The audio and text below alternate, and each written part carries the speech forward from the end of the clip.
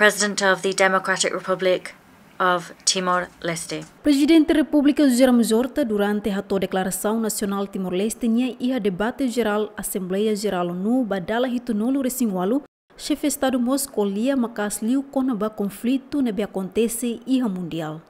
Horta declara durante Rússia invade Ucrânia fomos impacto da economia mundial, também o Konsellu Seguransa ONU precisa buscar solução para a invasão refere no mos junta militar e a Myanmar nebe emabara lá convida.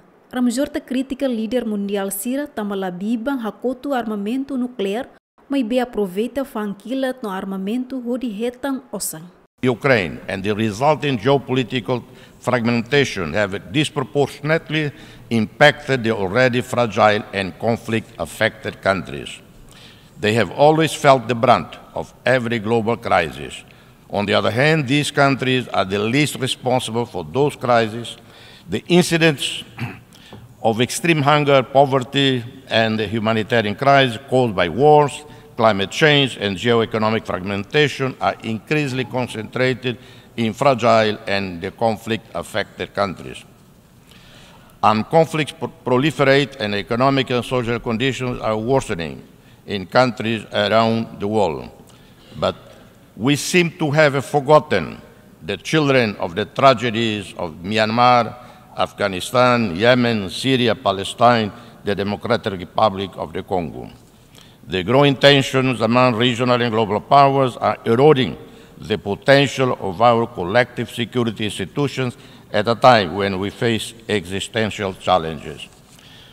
We cannot accept the incomprehensible anachronisms such as the embargo imposed on the Cuban people, or the continuing impasse of the Western Sahara conflict, or the blatant disregard of UN resolutions on the two-state solution for Israel and Palestine.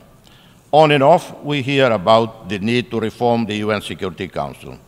Academics concoct an expanded Security Council, regurgitate ideas for a more representative body reflecting today's demographics, which is in itself an almost surreal task, bearing in mind that leaders up to the present have not ended nuclear arms race, remain the biggest armed merchants of death, led in the desecration of Mother Nature, failed to help the poorest out of poverty, have not shown wisdom in writing off the debt incurred by countries of the poorer South, burdens caused by loan sharks from Western commercial banks.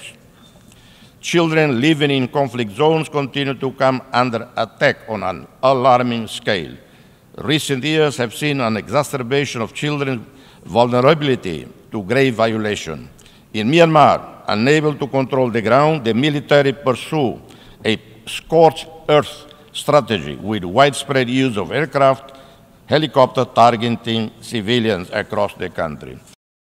Laureado Nobel da Paz ne hatutang hahusitina rihunrua ronolo resingida nebe ataco violência contra a democracia e a Myanmar oho ema rihuntolu no dado hamutu krihun sano resingito nebe inclui mos líder sira nebe manang eleição hanesam prêmio Nobel da Paz Daw Aung Suu Kyi. Povo Myanmar triste tamba comunidade internacional balu kolia konaba princípio centralidade asiania mas beho ibundei tamba ia tempo hanesan sira fotulum ba regime militar li husikila no empreendimento comercial nebe sira rasik foi empresta o samba junta militar.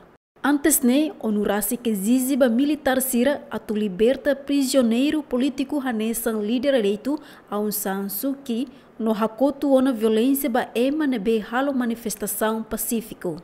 Myanmar hasolo crise política no humanidade foi militar halo golpe e a fevereiro tina rihun rua ronolo recém ida. Bem-vinda Simenes, Yemen.